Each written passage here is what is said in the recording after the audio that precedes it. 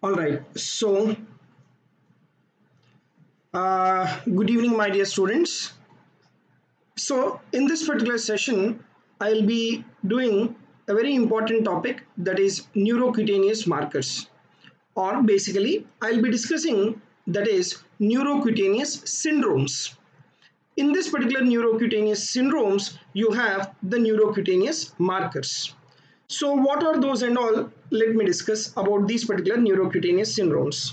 Just give me a second. Okay. So starting with this, first of all, you should know what are your neurocutaneous markers. The neurocutaneous markers are the one, as I have already said you, they are the one which are present within the neurocutaneous syndromes. Now, what are your neurocutaneous syndromes? They are basically the tumors. Where are these tumors present?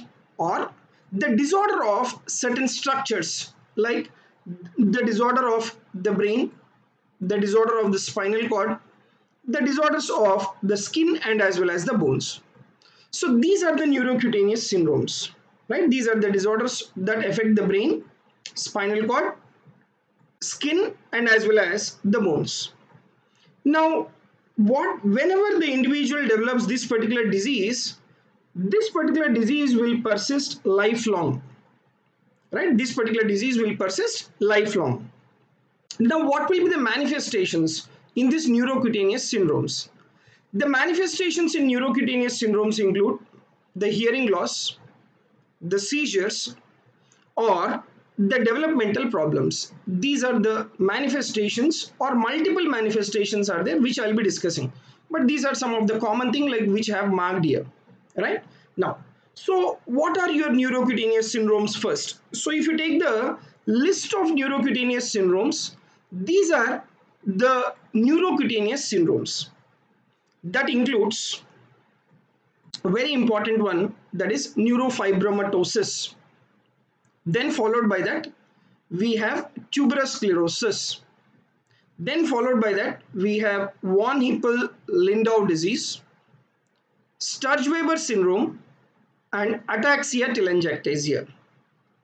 If you see the list of neurocutaneous syndromes, we have a very big list of neurocutaneous syndromes. But among them, these are some of the common ones, right? Among them, these are some of the common ones. That is neurofibromatosis, tuberous sclerosis, von Hippel-Lindau disease, Sturge-Weber syndrome, and as well as the ataxia-telangiectasia. Now, so in this particular session, right, the entire neurocutaneous syndromes I have divided into three portions, right? I'll discuss this particular neurocutaneous syndromes under three sessions. 6 p.m. that is now for half an hour I'll be discussing a part of neurocutaneous syndromes. 8 p.m. again I will discuss the other half part, and the 10 p.m. I'll discuss the remaining part of the neurocutaneous syndromes along with the multiple choice questions. So the entire neurocutaneous syndromes I'll discuss in three parts today. That is 6 p.m., 8 p.m. and as well as 10 p.m. So now what I will start ahead with. First and foremost, I will start with the neurofibromatosis, right? So we will discuss the theory part first, and then we will discuss the clinical features. We will discuss the multiple choice questions after the discussion of this particular neurocutaneous syndrome.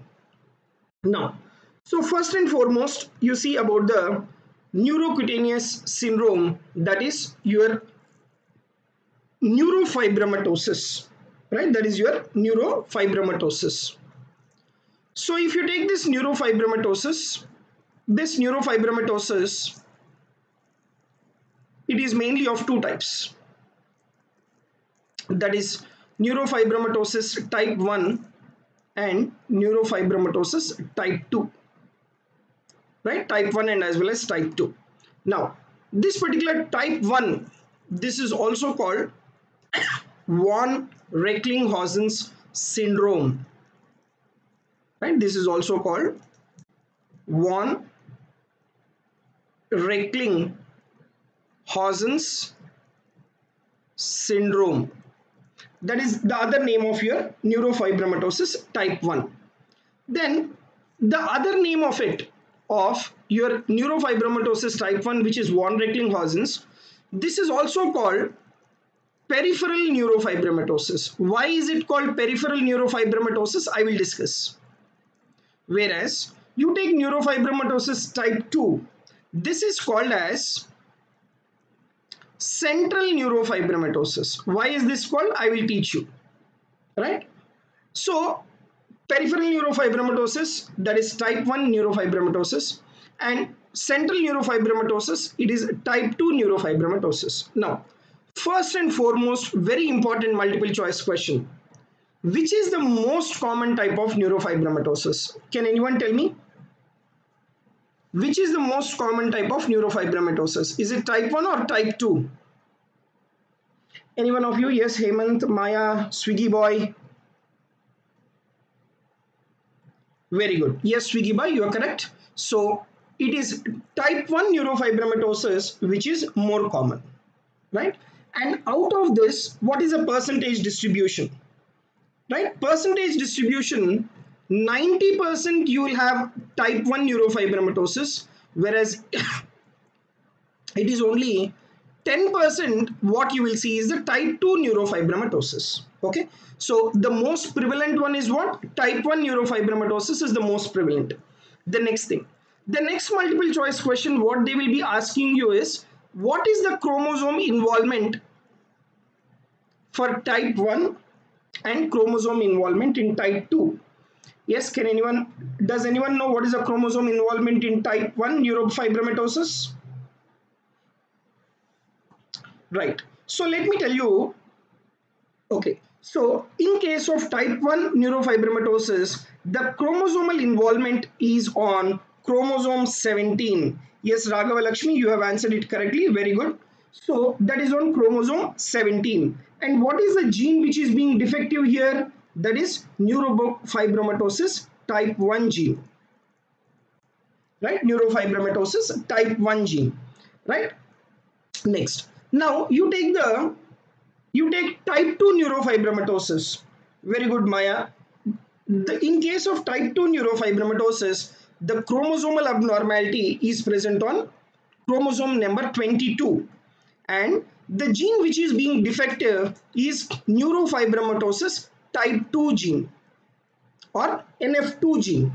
Now, what is basically these are familial disorders, that means hereditary disorders. So what type of inheritance is this? Is it your autosomal dominant inheritance or autosomal recessive inheritance? Any one of you, please? Autosomal dominant or autosomal recessive? Now, let me tell you that both of them, they are inherited as autosomal dominant type of inheritance. Right? Very good. Yes, Avinash, Venkat, Sagi, all of you are correct. So, yes, Swiggy boy, you are also done. Good. Maya, correct. Aditya, correct. So, the type of inheritance, both of them, they are being transmitted as autosomal dominant type of inheritance. Now, what I will discuss is, I will discuss first in detail about the neurofibromatosis type 1. I'll just go back what I am discussing now. See, we are discussing neurocutaneous syndromes, right? Neurocutaneous syndromes include neurofibromatosis, tuberous sclerosis, von Hippel-Lindau disease, Sturge-Weber syndrome, and ataxia telangiectasia. Out of which I have taken neurofibromatosis to discuss now. And in the neurofibromatosis, I have said that we have two types of neurofibromatosis, type 1 and type 2. And I have given a basic introduction of type 1 and type 2. Now, I am going in detail discussion of type 1 neurofibromatosis, right? Type 1 neurofibromatosis. Now, so you take type 1 neurofibromatosis. See, there are multiple manifestations in the individual neurocutaneous syndromes. What I will do is I'll try to give you a mnemonic. I'll try to give you a mnemonic for each and every type of the neurocutaneous syndromes. Now, for example, you take type 1 neurofibromatosis. In case of type 1 neurofibromatosis, everyone is aware of the presence of a characteristic spots. And what are those characteristic spots? Those particular characteristic spots is your scaphoid spots. right? These are the characteristic spots. Okay, now what is a mnemonic then? The mnemonic what you have is cave spot is the mnemonic. So the manifestations in your type 1 neurofibromatosis is cave spot. What is cave spot? C already I have discussed, that is CAFLU spots. And you take the word A. A stands for axillary and inguinal freckling. Right? I'll show you all that particular images also. Right? Axillary and inguinal freckling. Then you take the word F. F stands for presence of the fibromas. Right? Presence of the fibromas. Okay. Then you take the word E. E stands for you have the manifestations within the eye. And what are the manifestations within the eye? That is the presence of your Lish nodules. Alright. Then you have what is called spot. So if you take the word S, S stands for skeletal manifestations. What is that skeletal manifestations? That is bowing of the leg. Again, I will discuss in detail about the individual manifestation. Then you take the word P. So if you see this word P, P stands for positive family history. Right? P stands for positive family history. Alright. Then you take the word O and T. What does this O and T stands for? This O and T stands for optic tumor. And what is that optic tumor? That particular optic tumor is nothing but your glioma. Right? Glioma. Okay. Yes. Venkat, the CAFLU spots, they are present in multiple conditions. They are not just confined to your type 1 neurofibromatosis, and you have differential diagnosis for your CAFLU spots. Okay, right? As you have said, McCune-Albright syndrome, all those, they are completely a correct clinical scenarios, what you have said. Very good. Now, let me show you the images of all this. Let me show you the images of all this, because they may ask you image-based questions on these particular different clinical manifestations of your type 1 neurofibromatosis. Now, so if you see this here, now these are your CAFLU spots, right? And what are these CAFLU spots? You see this, these are your CAFLU spots. Okay, so which are nothing but the pigmented birthmarks, and they are completely flat. Right? Pigmented birthmarks, and they are completely flat.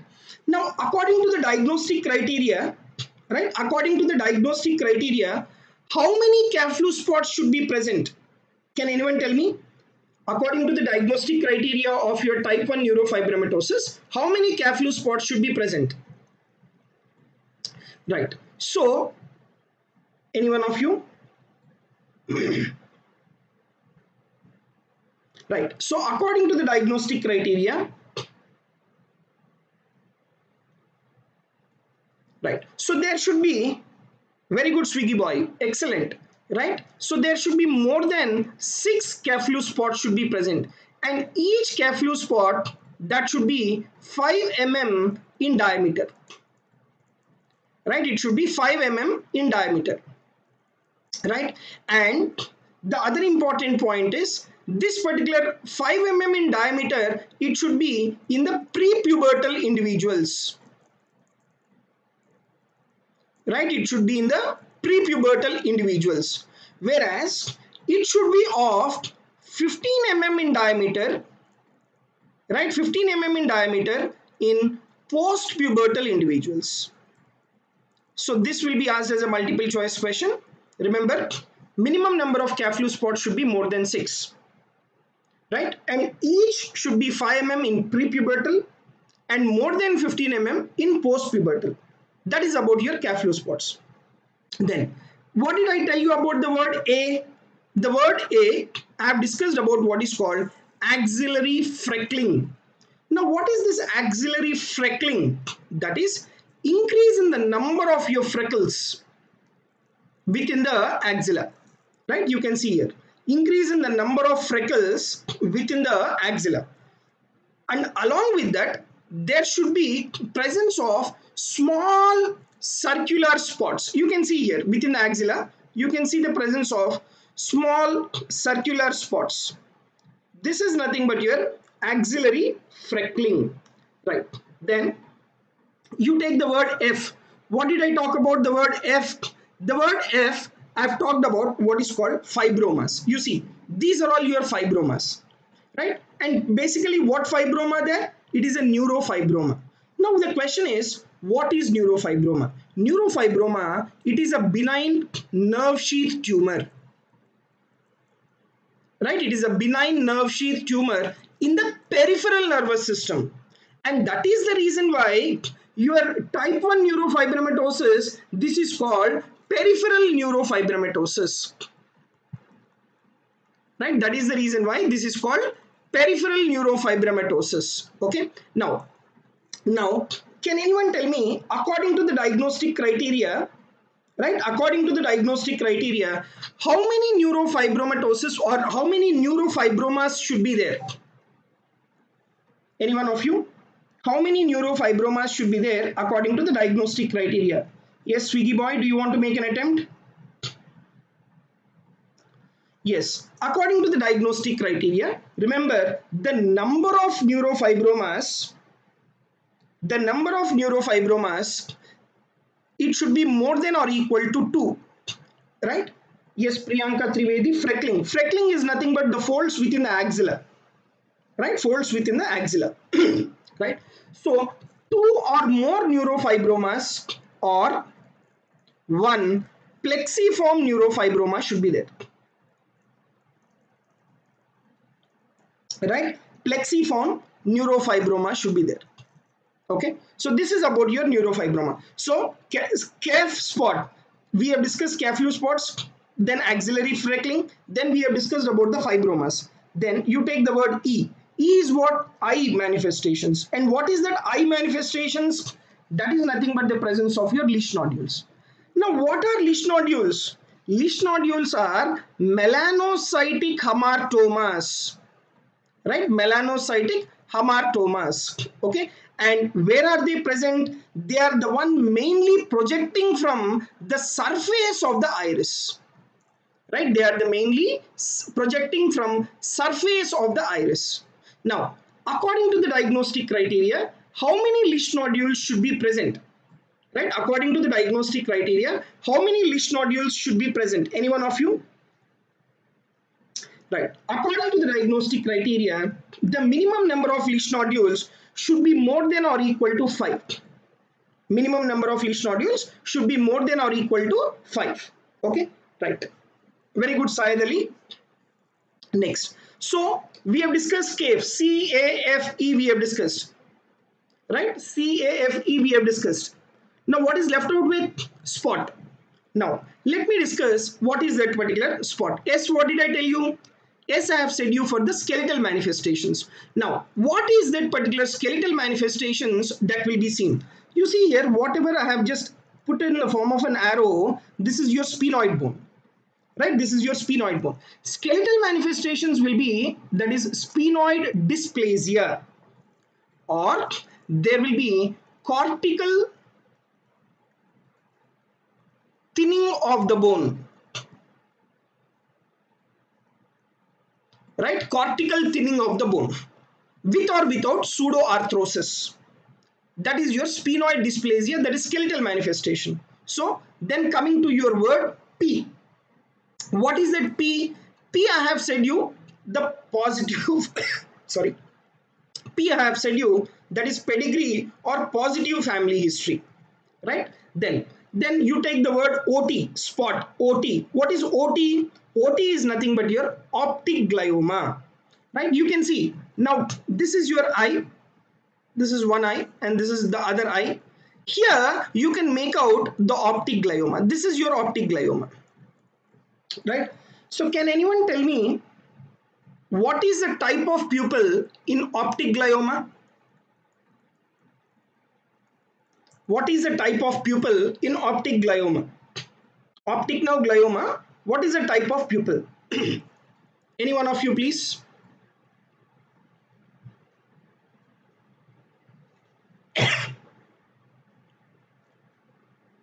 remember the type of pupil what you will have in case of optic nerve glioma is your Marcus gun pupil. Right, it is called Marcus gun pupil. Is your Marcus gun pupil. Right, next. Now, what is this Marcus gun pupil? In case of this Marcus gun pupil, remember the direct light reflex will be absent, whereas indirect light reflex will be present in the affected eye. Right, direct light reflex will be absent and indirect light reflex will be present. That is what is your Marcus gun pupil. All right. Then the other skeletal manifestation what you will have in these individuals is your scoliosis. Scoliosis is another skeletal manifestation which is present in your type 1 neurofibromatosis. But this is not included in the diagnostic criteria. Right? But this is not included in your diagnostic criteria. All right. So these are the manifestations what you will come across in patients with your type 1 neurofibromatosis. Now, but among all, if anyone asks you the question, which is the commonest tumor in type 1 neurofibromatosis, the answer should be optic nerve glioma. Right? The commonest tumor, right? The commonest tumor in type 1 neurofibromatosis is your optic nerve glioma. Right? And this is present nearly around 15 to 20% of individuals. Right? 15 to 20% of individuals with type 1 neurofibromatosis. Okay. So, yes. So, this is about the type 1 neurofibromatosis. I'll just roughly revise the type 1 neurofibromatosis. Now, so this should be the diagnostic criteria. Presence of the CAFU spots. Right, 5 millimeters prepubertal, 15 millimeters postpubertal. Axillary freckling, 2 or more iris leash nodules, 2 or more neurofibromas, presence of skeletal manifestations, that is sphenoid dysplasia, right, and optic glioma, and positive family history. There are totally 7 criteria. Out of these 7 criteria, minimum more than or equal to 2 should be there. Right? More than or equal to 2 should be there in case of diagnostic criteria of type 1 neurofibromatosis. Scoliosis is very common manifestation, but that is not included in your diagnostic criteria. Right? But that is not included in the diagnostic criteria. Then, now, after having discussed about type 1 neurofibromatosis, then we will move on to type 2 neurofibromatosis. Right, we'll move on to type 2 neurofibromatosis. Now, what is the mnemonic for type 2 neurofibromatosis? The mnemonic for your type 2 neurofibromatosis is miss you. Right? So, I miss you very badly. That is your mnemonic for type 2 neurofibromatosis. Right? What is that? M stands for multiple manifestations are there. And what are those multiple manifestations? Let me discuss.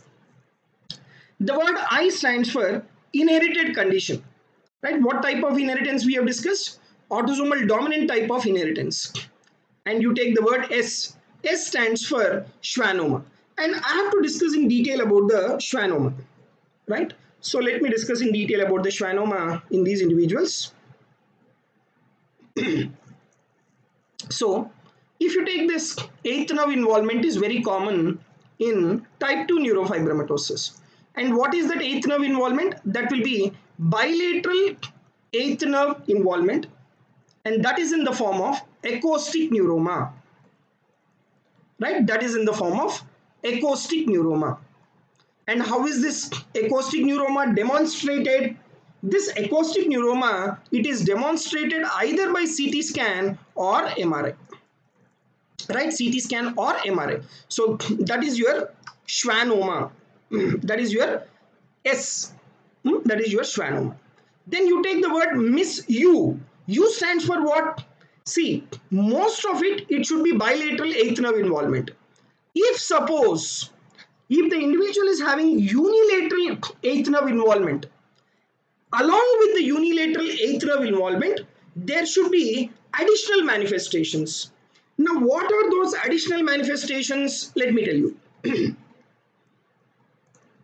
So, if it is unilateral manifestations, unilateral eighth nerve involvement, along with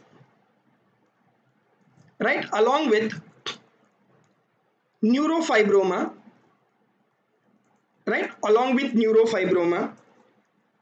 then meningioma, then optic nerve glioma. Some of you are asking, in type 2 neurofibromatosis, optic glioma is there or not? Yes, Patel Parth. The answer for you is yes. Even in case of type 2 neurofibromatosis, you will have the optic nerve glioma, right? Then, so unilateral eighth nerve involvement along with neurofibroma, meningioma, glioma, then schwannoma, and as well as posterior subcapsular, posterior subcapsular opacity. Okay, so these are the manifestations in type 2 neurofibromatosis. What is that? I'll repeat again. So it is your MIS-U. M stands for multiple manifestations. I stands for inherited. That means what? Either a parent or a sibling or child will be there associated with type 2 neurofibromatosis. And you take the word S, that is schwannomas, originating from eighth nerve. Remember, the presence of bilateral acoustic neuroma. It is the most distinctive feature of type 2 neurofibromatosis. For suppose, if bilateral is not there, we will take unilateral. Along with the unilateral eighth nerve involvement, either there should be neurofibroma or meningioma or glioma, schwannoma, or juvenile posterior subcapsular cataract. Next, in type 2 neurofibromatosis, you have is type 2. So you have what is called rule of 2 for type 2 neurofibromatosis. Then now let me tell you what is that rule of 2. Rule of 2s for type 2 neurofibromatosis. First rule, that is, it is neurofibromatosis type 2. This is the first. Then, what is the chromosome we have discussed? The chromosome what we have discussed is chromosome 22. That is also 2 again. Then, third 2 is what? Bilateral vestibular schwannoma. This is the characteristic manifestations in type 2 neurofibromatosis. Schwannoma. Okay, this is again 2. Right. Then you take the fourth 2. It is present in second to fourth decade, mainly around the age group of 20 years. So this is what is called as rule of 2 in case of type 2 neurofibromatosis. So my dear students, what I have discussed until now, right? So I have discussed the neurocutaneous syndromes. Out of these neurocutaneous syndromes, I have discussed one, that is neurofibromatosis, right? Then we have tuberous sclerosis, von Hippel-Lindau, Stauch-Weber syndrome, and ataxia telangiectasia. So before going into them, let me discuss some of the multiple choice questions. Yes, answer this question. All are the criteria of type 1 neurofibromatosis except acoustic neuroma, Caffew macules, pseudoarthrosis, scoliosis. Which among the following is not the criteria of type 1?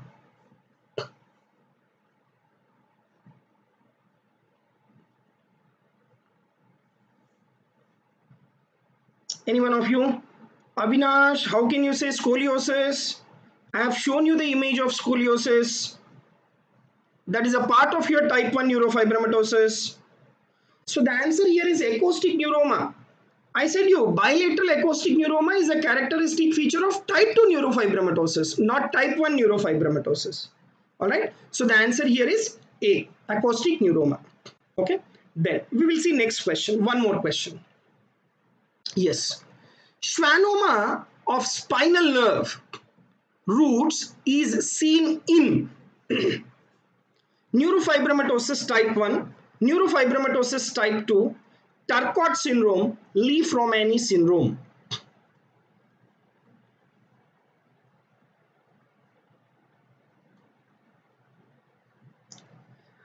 Yes, Avinash, a very good question, right?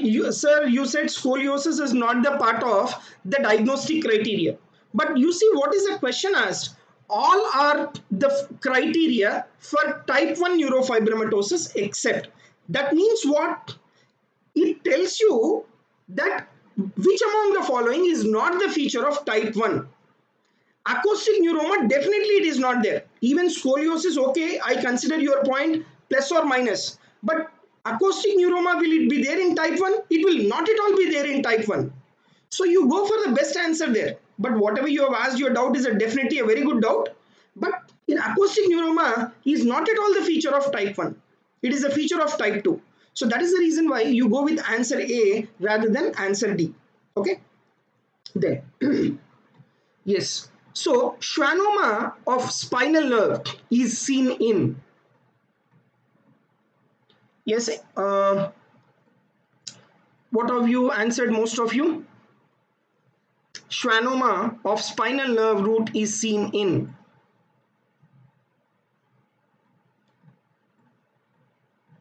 Some of you have answered it as Turcot, some of you have answered it as type 1,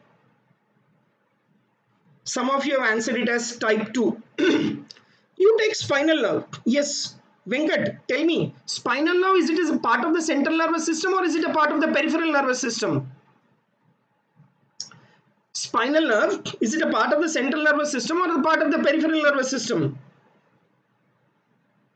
It is the part of your peripheral nervous system. So then what will be the answer? The answer will be type 1 neurofibromatosis. The answer will be type 1 neurofibromatosis, not your type 2 neurofibromatosis. Spinal nerve is peripheral nerve. And in type 1 neurofibromatosis, you will have peripheral angiofibromas, right? Peripheral fibromatosis.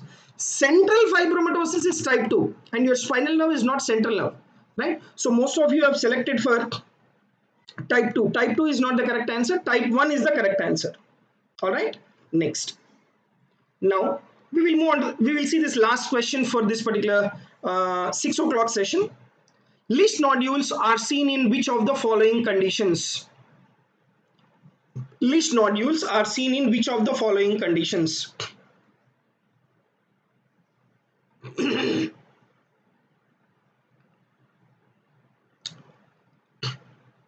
Yes, least nodules, very good. So least nodules, they are the features of your type 1 neurofibromatosis, and your type 1 neurofibromatosis is nothing but your von Reckling-Hawson's disease. Von Reckling-Hawson's disease. Okay. What is this Lewy Body syndrome? Can anyone of you tell me what is this Lewy Body syndrome? What is this Lewy Body syndrome? Lewy Body syndrome, it is your ataxia telangiectasia, right? Ataxia telangiectasia is your Lewy Body syndrome. Okay, so ataxia telangiectasia, tuberous sclerosis, von Hippel-Lindau syndrome, all that we will be discussing in the further part of your neurofibromatosis. Sorry, further part of your neurocutaneous syndromes. So yes, guys, now I have just discussed only neurofibromatosis, type 1 and type 2. So this is for this particular session at 6 o'clock. And again, I will see you at 8 o'clock. I will discuss some more neurocutaneous syndromes and we will discuss some of the multiple choice questions as well. But remember these two mnemonics. Remember these two mnemonics. For type 1, the mnemonic is cave spot. Cave spot, axillary freckling, fibroma, least nodules in the eye, skeletal manifestation, positive family history, and optic nerve glioma. And for type 2, you remember this particular mnemonic, that is MIS-U, multiple manifestation, inherited condition, schwannoma, that is bilateral schwannoma. And if it is eighth nerve involvement unilateral. Along with that, there should be presence of the meningioma, fibroma, all those conditions. So with this, I will just end this particular session and again see you at 8 p.m.